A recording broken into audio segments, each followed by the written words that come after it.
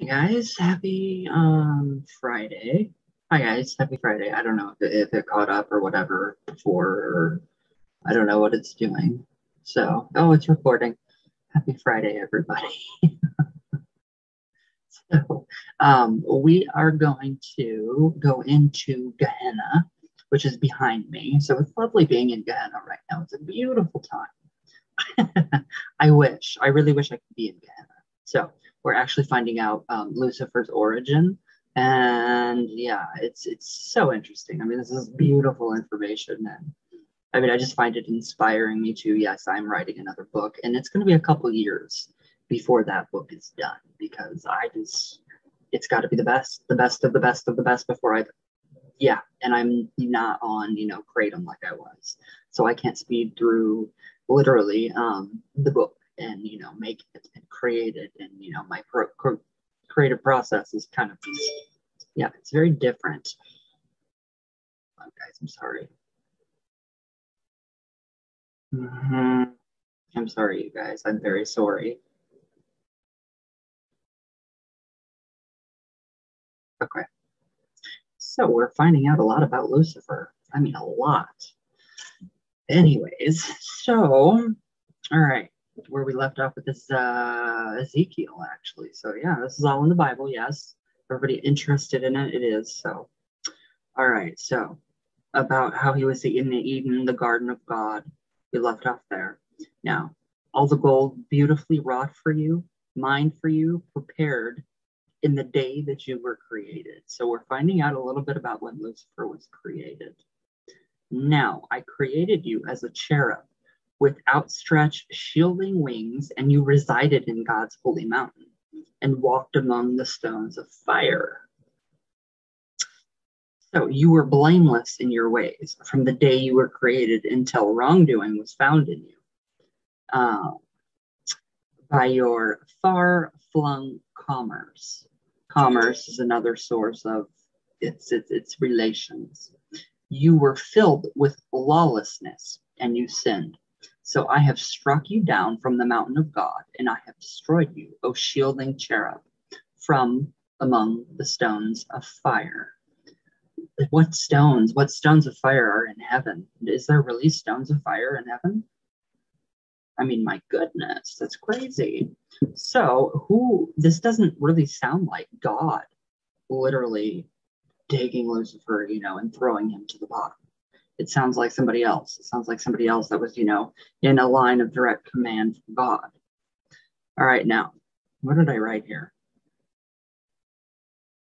Oh, here, a great anti-hero's dazzling radiance is emphasized. He is hung about the world's greatest riches, resplendent, the most fabulous jewels and gold, but he transgressed through his far-flung commerce, apparently suggesting an unpopular trading deal, which is a little odd, but meaning social relations or even sexual intercourse, and lost it all.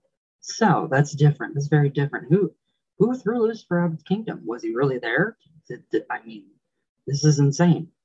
No, worse than bankruptcy by far, however, was the fact that he had been struck down from among the stones of fire, brought to the lowest state imaginable, apparently both materially and spiritually.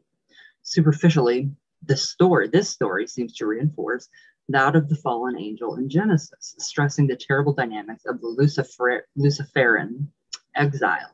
Once again, though, there are other interpretations. There are so many interpretations, it's ridiculous.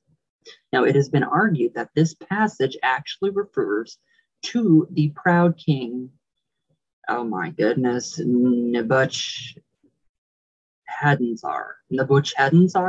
who suffered a dramatic fall from grace. But the association with Lucifer persists, although not always in the context of evil.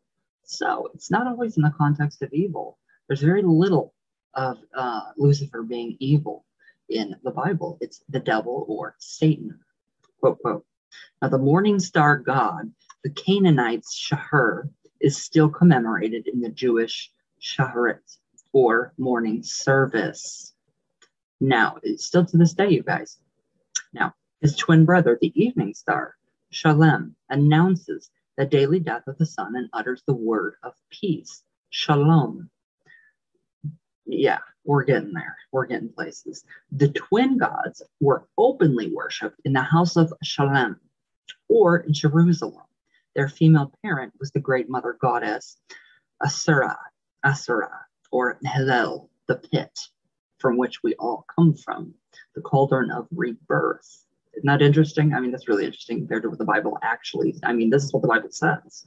So now the Canaanites believed that Shahar sought to usurp the glorious sun god, but was defeated and cast down from heaven as a lightning bolt.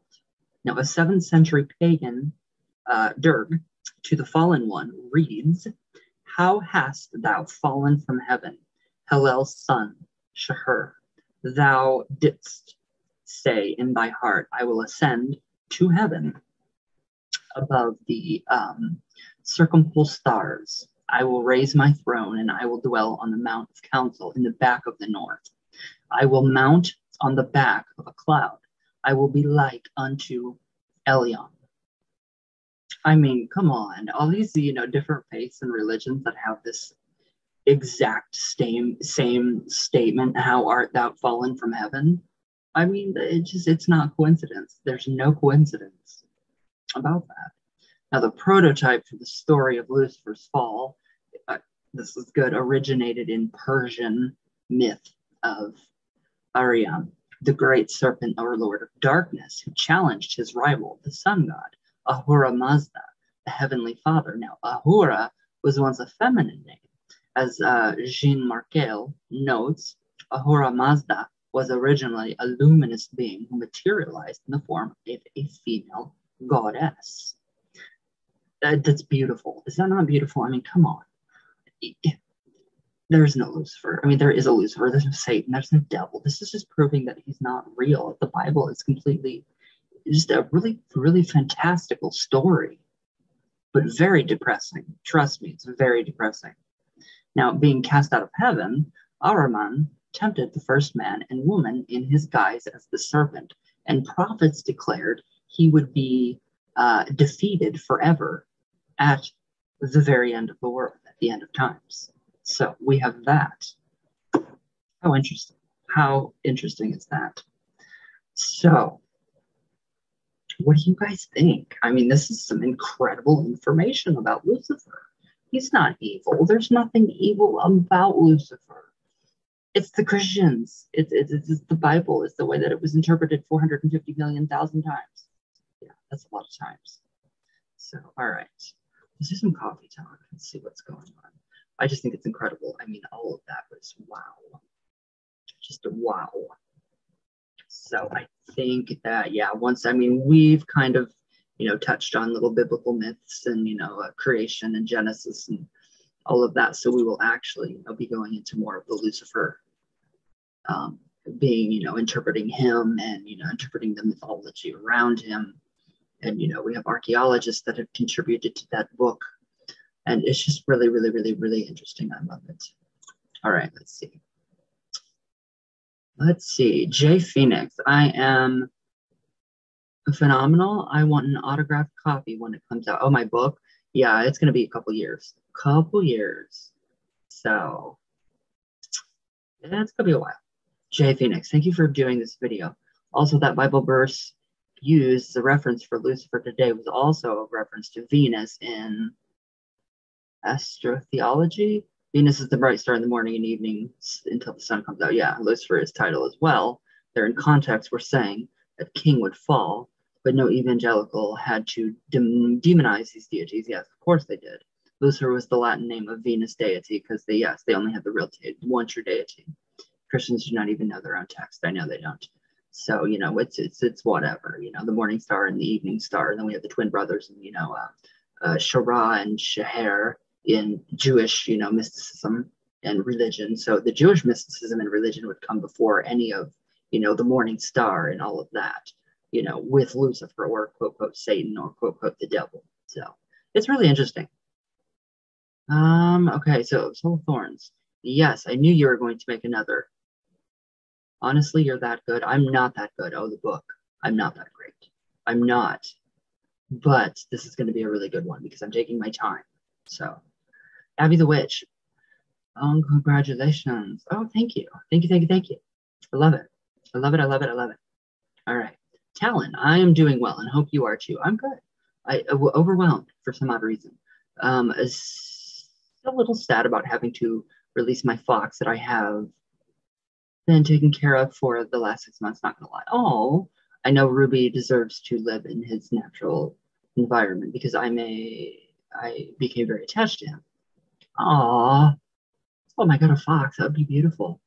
How long have you been writing books? Oh my god, since like 2018, 2017, 2018? What particular aspects of witchcraft is this one going to focus on? My path. My path, my experience. It's going to be traditional witchcraft purely. Or have you given it that much thought? Yeah. Oh yeah. It's completed in my head, but I just have to get it on paper. I just started a witch's ladder using predatory bird parts. Ooh, feathers and claws. I love it. That and carving out a new ceremonial pipe from a piece of deer antler have become my newest witchy project. Blessed be.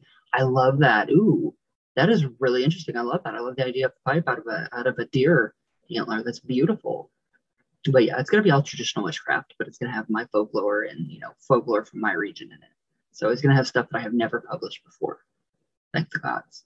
All right, Talon. This sounds remarkably like Enlil versus Enki of Sumerian mythology. So we are actually, yeah, this is, based on, Persian and Sumerian and Babylonian mythology. But that would make sense considering the Enuma Elish is a much older form of Genesis of the Bible. True.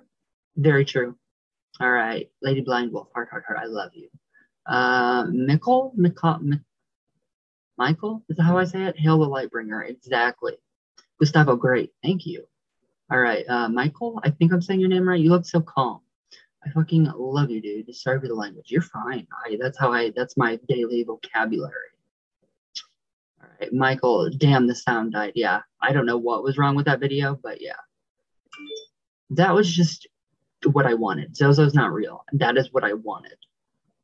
So that's what I got. I asked and you ask and you shall receive. You do. Okay. Michael, nature at its finest. Oh, the fairy folk, yes. All those toadstools. I was like, wow. Michael, all right, you are amazing. I love the video. Thank you. Oh, you found it. Good.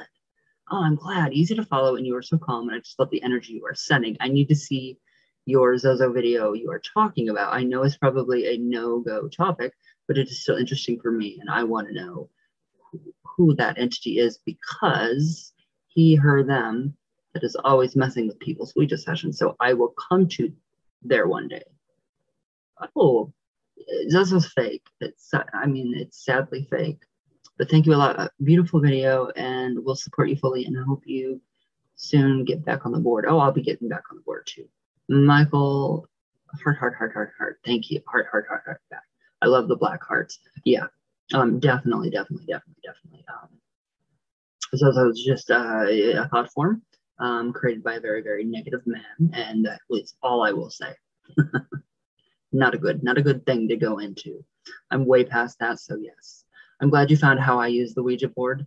I have many updates on it too, so you just keep going through the videos, you'll find them. Talon, a boy who kept bad company. Wait a second. What have I done now? Rodrigo Gordon, love your collection of Ouija boards. Thank you. Cully Foxlove, wait, is that in the Bible? Yes, it's all in the Bible, sadly. Just misinterpretation or interpretations, different interpretations. So, Jay Phoenix, all right, Lady Blind Wolf, Katana 89, Matrix Duality Creator. Hi guys. Ashley Lynn, love the background. Thank you. All right, Alexander Hill, Metal Magic and Mayhem. Hello, Abby the Witch. Careless. Hi guys, I love you all. I miss you guys. All right. Well, that's it for today, guys. So, what do you guys think about this? It sounds like, Lucifer was created as a cherub, and it sounds like Ezekiel cast him out instead of God. So there's no, rhyme or reason you can't really pinpoint and, you know, directly. It's just difficult. That's all I have to say. So, all right, guys. I hope you guys have a great weekend. Please be safe, stay healthy, be careful, all that good stuff. I love you guys with all of my heart. I'm disappearing into Gehenna, all the way from Venus, of course, all the way back down. There we go. Now I'm not disappearing into Gehenna. But I love you all, and everybody, please have a safe and good weekend. I love you guys.